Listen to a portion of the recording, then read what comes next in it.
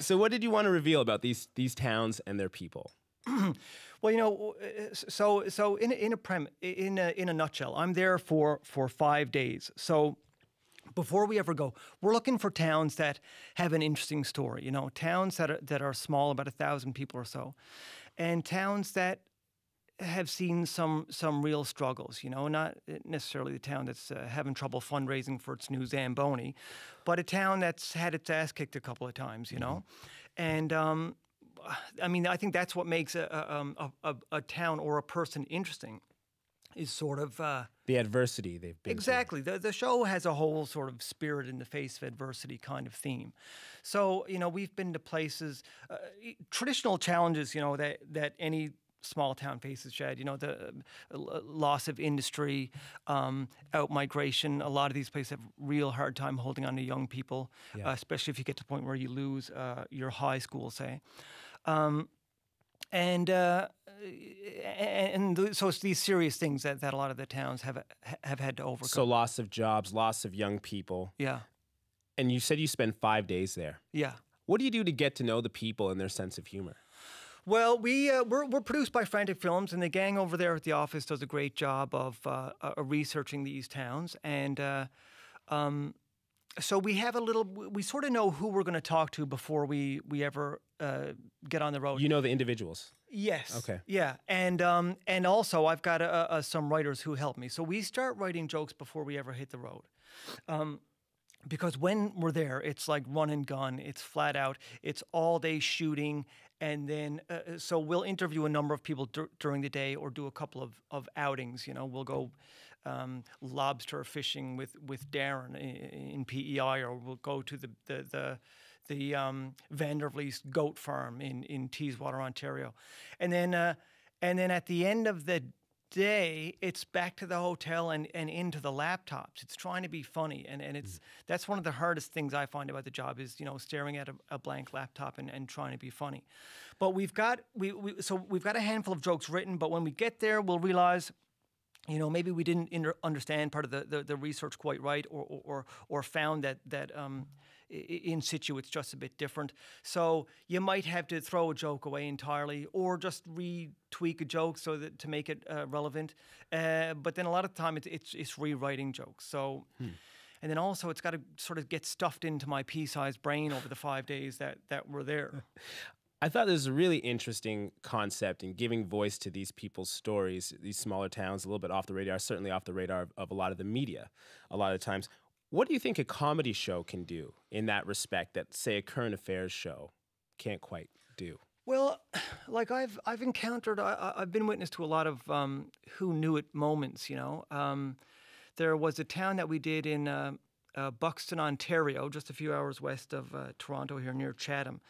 And it was the terminus for the Underground Railroad. Very interesting town, eh? Yeah, and it was designated so that freed slaves could start a new life in farming. And I always thought that with the American movies and American TV shows and everything about the Underground Railroad, it always sort of stopped at the border. You know, the idea being that if they make it to Canada somehow, they'll be much better. I mean, before Book of Negroes, I think that was sort of the first thing that came along that really explored the story north of the border. But that town, it was incredible to see all these people, and everybody's sort of biracial now. It's been that long, you know, 150 years or so, but. That was an incredible story to hear, and so the idea is, if you made it there, you were given so many acres of land to farm, and the community would help build you a home. And this was a real beacon back in the day for the African American community all across the states. There were the African American community in Pittsburgh built a Liberty Bell, a replica of the Liberty Bell, and sent it to Buxton. Buxton, Ontario, of all places, which is like population like 400. Untold stories. Yeah, sure. Exactly. And so this Liberty Bell would be told, you know, when a new slave made it there, and the community would hear the bell, and they'd all come out and help build this person a new home and a new life. And it's like really remarkable stories like that you had no idea about. Is there something you learned about, well, you grew up in a small town. How is the sense of humor different because of things like that, little peculiarities? Well, I think, I always get asked in interviews, what is it about Newfoundlanders that makes them so funny? There's a lot of, a disproportionate amount of the funniest people in the country are from Newfoundland. I'm never really sure. It's always been part of your upbringing. I think people razz each other quite a bit. There's no you don't let anybody get too big for their boots. Growing up as a Newfoundlander, you hit an age where you ask your parents, why do people make Newfie jokes? And my mom always sort of put that to me as a point of pride that Newfoundlanders are okay to have a laugh at themselves. And I have found that to be, I found many examples of that across rural Canada. It's just people hold themselves at a different, it's like people are proud. People are proud without being precious. Do you know what I mean? That's well said. Yeah. And like I was afraid when I went into this place, are people going to get their backs up? Are they going to be, who is this guy? Is he going to come in and give us is he going to roast us, Yeah. I always say it's more of a toast than a roast. But I think coming in under the, But they seem to get, watching the clips, they seem to get that coming from you. Yeah. You're poking some fun at them, but they enjoy it and they get that it's coming from a good place. Totally. I was amazed on how sort of open people were to it. People were really sort of positive about it, and not even positive, just casual about it. Like they wouldn't really care if I was that I was making jokes about them. Do you find that different from a big city audience? Sometimes, yeah. I think sometimes.